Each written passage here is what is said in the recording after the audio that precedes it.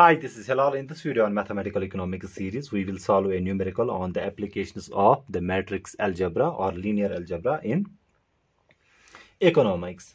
Now the question is, given y, that is income, is equal to C plus I0, where C is the consumption and I is the investment, and here it is autonomous investment.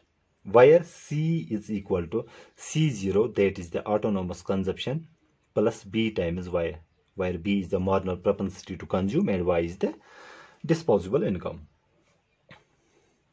Now use matrix inversion to find equilibrium level of Y and C.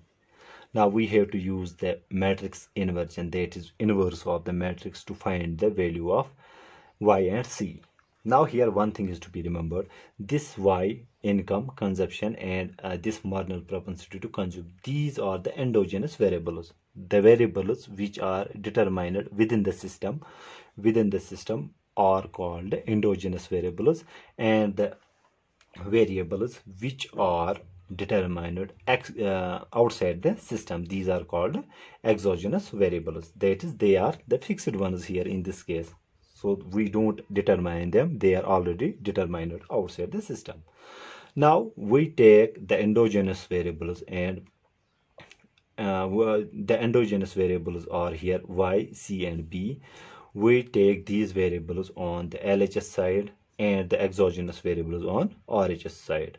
That is, if Y is equal to C plus I0, I transpose this C on the LHS so that the endogenous variables are on LHS. That is, Y minus C is equal to I0. Similarly here, this C is endogenous, and this BY is also endogenous. Now I take this BY on left hand side, so this will become minus BY and plus C is equal to C0. So these are the exogenous variables or the constants here, and these are the variables. Now we will form a matrix, as we have seen in earlier video. We will express these in matrix form, that is express, so I will write express them in matrix form, and we know that matrix form is given by A x is equal to B. Here A is the coefficient matrix, X is the solution vector, and B is the vector of constant terms. Now here we will see the coefficients of Y's and C's. This will form the matrix, that is coefficient matrix. Here the coefficient of Y is 1, and here the coefficient of Y is minus B. Similarly here the coefficient of C is minus 1, and the coefficient of C is here 1. Now here the solution vector is, that is X, that is Y and C. We have to find this Y. This is the solution vector here, is equal to the vector of constants. Here the vector of constants is, that is exogenous variables I0 and C0. Now we have to find the determinant of this coefficient matrix. That is, the determinant of the coefficient matrix is given by A, this very simple. Now multiplying these two, multiplying the elements on the principal diagonal, that is 1 into 1, 1 into 1, and subtracting from it the principal the elements on the non-principal diagonal, that are minus B times minus 1. Now this will become 1 ones are 1. Now minus minus is plus, and plus minus is minus, so this is minus B. So this is our, implies our determinant is 1 minus B.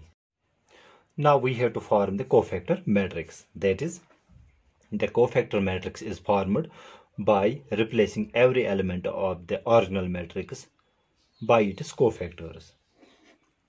The procedure is, to find the cofactor of the first element, we mentally delete the row and the column in which the first element appears, and take determinant of the remaining elements. Now if we delete this row and this column, we are with this 1, Similarly, the cofactor of second element is we delete the row and the column in which it appears and take the determinant of the remaining elements, that is minus b here.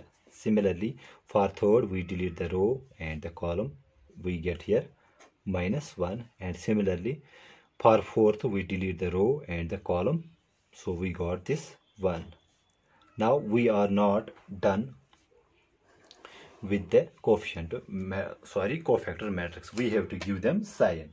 Now the sign for the first matrix is given by, we see the address of the first element, that is the address is here A11. To see the sign, we take minus 1 and raise it to the power of the addition of the subscripts, that is 1 plus 1, that is minus 1 raised to the power 2. Since 2 is even, therefore minus 1 raised to an even power gives us plus 1. So the sign for first element is plus. Now this is the second element. Now the address of this element is, position is A12. Now the sign is given by minus 1 raised to the power of the addition of the subscripts, that is 1 plus 2. So this is minus 1 raised to power 3. Since minus 1 raised to an odd power is always minus, so here it will be minus. So this minus we get from the law of cofactor. Now for this third element, it comes at, since it is A11, A12, this is A21. This is A21. Now the sign here will be minus 1 raised to the power of the addition of matrix subscripts, that is 2 plus 1. So here we also get this 3. So here also the sign will be minus, because minus 1 raised to an odd power is always minus. So I will write here minus it is. Now for fourth, it is at A22, that is A22. Now similarly minus 1 raised to the power of the addition of the subscripts, that is 2 plus 2. This is minus 1 raised to the power 4. Now minus 1 raised to an even power is always positive. So here the sign is minus and here it is positive. So we will not write because it is already here positive. Therefore the cofactor matrix will become, that is, this is 1 1, this is minus minus plus b, this will become b. Now this is minus minus plus, that is 1 and 1. So this is our cofactor matrix. Now we have to find the adjoint matrix. For that we have to find the transpose. Now the transpose of this matrix is, that is C dash is equal to, for transpose we replace column, row with column, or interchange columns with rows. That is, if this is here row, it will become column, so this will become 1 b, and if this is row, this will become column. So transpose is nothing but interchanging rows with columns. Now adjoint is given by, as we have seen in earlier videos, adjoint A is equal to transpose of the cofactor matrix, which we got here, that is 1 1 b 1. So adjoint is equal to the transpose of the cofactor matrix, that is C dash is equal to 1b and 1 1. Now we have to find the inverse, that is inverse is equal to the A. This is the symbol for inverse. Now inverse is given by 1 divided by the determinant and multiplying this with the adjoint A. Adjoint A. Now our determinant is, that we have calculated, that is equal to 1 minus b. So I will write here 1 minus b, and I will multiply this with the adjoint A, that is this matrix, that is 1 b 1 1. So this is our inverse. Now the formula for finding the solution vector, that is given by x is equal to A inverse multiplying this with the vector of constant terms, because here this A is the coefficient matrix, this B is this X is the solution vector, and this B is the vector of constant terms. So I will put the value. Now the X is this Y and C that we are supposed to find, that is Y, C. This is the column vector. Now our inverse is this whole thing, that is 1 divided by 1 minus B, multiplying this with 1 B 1 1, and multiplying this whole by this solution of, that is the column vector of constant values, that is I0 and C0 here, that is I0 and C0. So this is equal to 1 divided by 1 minus B. Now multiplying these two matrices, here multiplication is only possible when the two matrices are conformable, that is the number of elements in a row in the first matrix must be equal to the number of elements in the column. Here the number of elements in the row are 1 2, here the number of elements in the column are 1 2. So these two matrices are conformable and we can multiply them. That is, we multiply the first row with this column, that is 1 into I0 plus 1 into C0, this is 1 into C0. Now multiplying the second row with this column, this will become B into I0 plus 1 into C0, 1 into C0.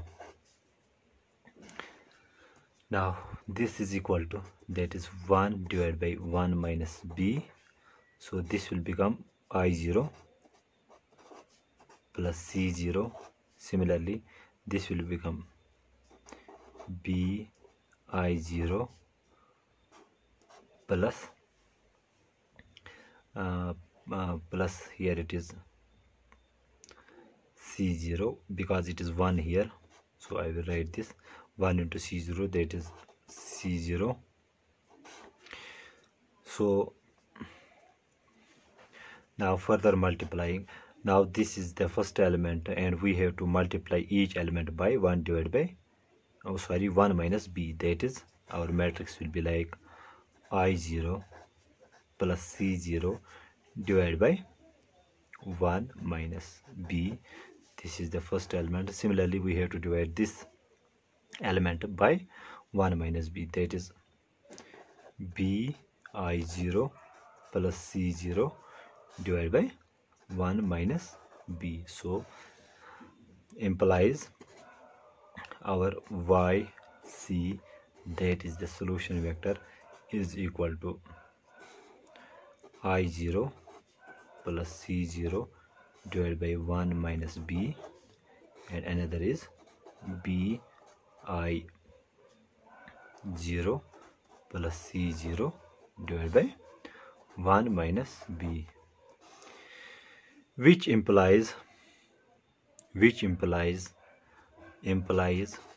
Y is equal to, so the Y is equal to this corresponding element, the value of Y is I0 plus C0 divided by 1 minus B, and the value of C is, and C is equal to B I0 plus C0 divided by 1 minus B. So these are the values of Y and C here. So this is how we use the matrix algebra in solving the linear equations. So for more videos on mathematical economics, please subscribe our YouTube channel Econ Maths. Also like, comment and share if you like this video. Thank you.